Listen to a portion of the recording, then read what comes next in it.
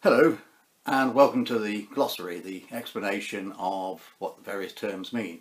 If you clicked on this one, you're hopefully looking for an explanation of what three-phase, single-phase and split-phase is all about.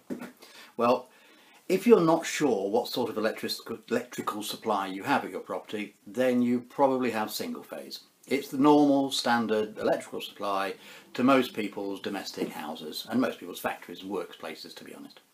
The difference is that it's one single phase that goes up and down and up and down.